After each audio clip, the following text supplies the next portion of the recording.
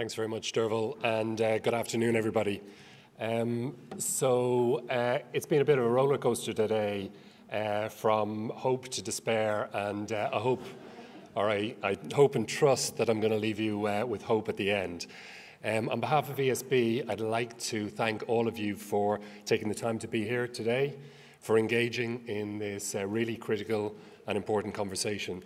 There's been plenty of food for thought, plenty of arguments for urgent action, and certainly I think, plenty of reasons to be hopeful. I'd like to thank Alex White and the team at the IIEA.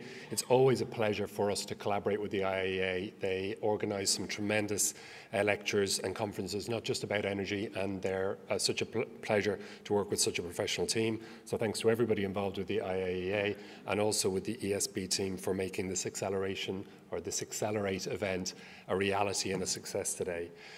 I'd particularly like to thank our exceptional lineup of speakers for sharing their time and their thoughtful insights with us. I think you'll agree it was a truly inspirational and interesting and riveting sessions today. And of course, I'd also like to thank our wonderful signers who supported the event this afternoon and this morning, and to Derval, who as ever kept the energy high and made sure that this was a conversation and made sure that the voice of your voice, the voice of the audience, was heard in those conversations as well. So thank you, Derval, and thank you maybe to our speakers and our signers as well.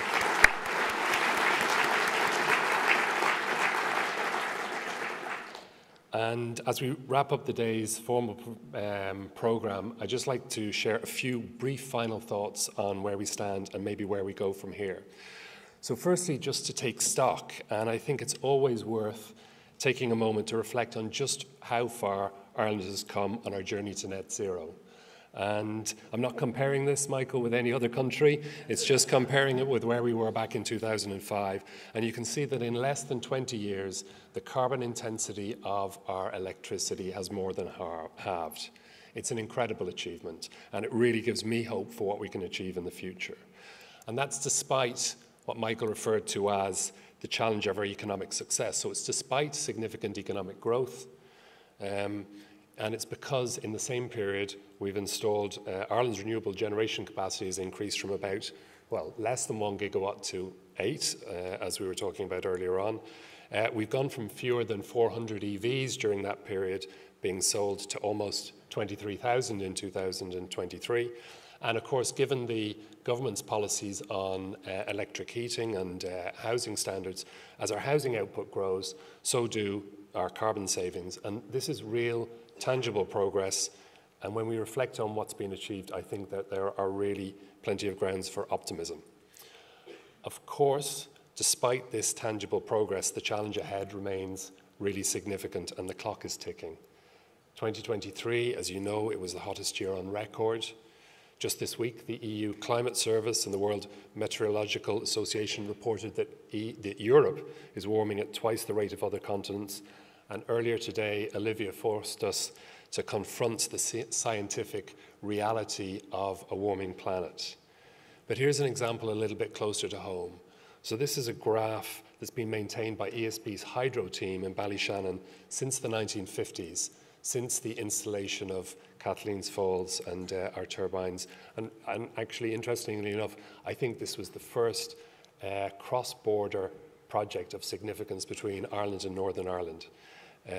But this graph shows the intensity of the rainfall arriving into the Erne catchment.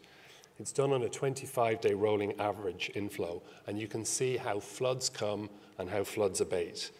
And what you can see, I hope, is that from 1950 through to the 1980s, this remained roughly stable. The inflows seldom peaked at more than 300 meters cubed per second. It's a lot of water, 300 meters cubed per second. But since 1980, those peaks have become far more frequent. And this is where my digital notes are letting me down, and I've skipped to another page. But you can see that by the 2000s, those peaks were approaching 350 meters cubed a second, the average inflow during our floods. And since 2010, you can see that the peaks have been climbing up towards 400 meters cubed a second. It's clear that we're running out of time. So anybody who isn't familiar with hydro, more water doesn't necessarily mean more electricity for us. Many times it means that we're passing water around the generators so that we can safely manage the dams and safely minimize flooding in the area. What it means is more droughts between those periods of floods, which means less generation. And it means more intense times for farmers, obviously, for landowners, and it's not just the Erne, it's all of the rivers in Ireland. It's quite clear that while we used to describe our climate targets as ambitious, achieving our targets now isn't ambitious, it's absolutely essential. But my concern is that right at the point when we need to redouble our efforts, there are countervailing pressures emerging. And there are signs, if you listen carefully, that resolve could be beginning to waver around the world. It's really understandable. One of the panels talked earlier on about the polycrisis that our leaders are navigating. Many unprecedented challenges facing them simultaneously.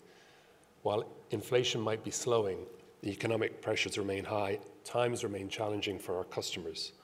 The geopolitical landscape is unstable, and as Barbara was pointing out earlier on, competitiveness is a real concern.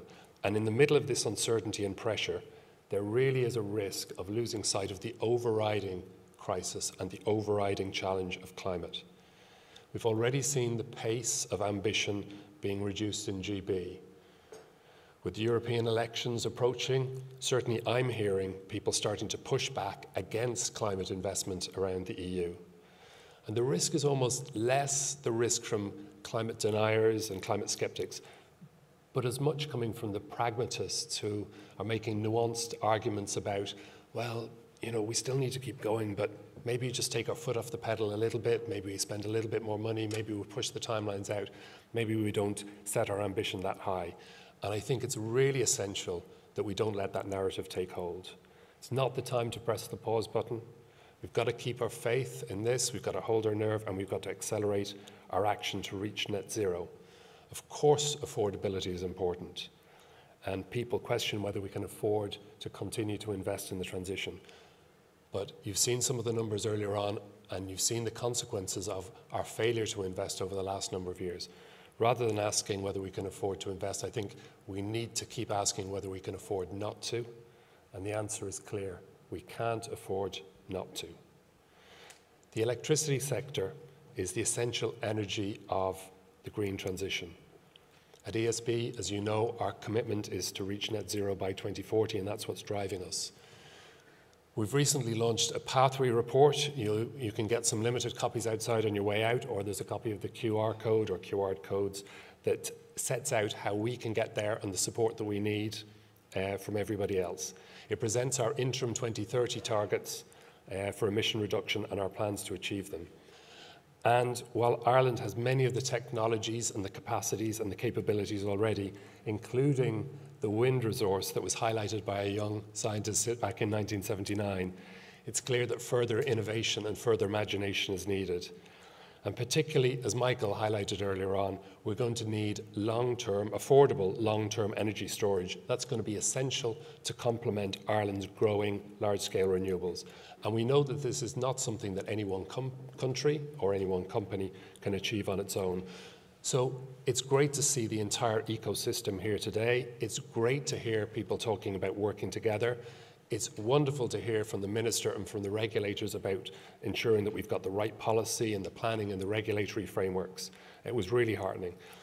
It's also heartening to hear the debate today about what's really important, which is continuing to engage and build public support so that together we can accelerate investment in the transition to a net zero future.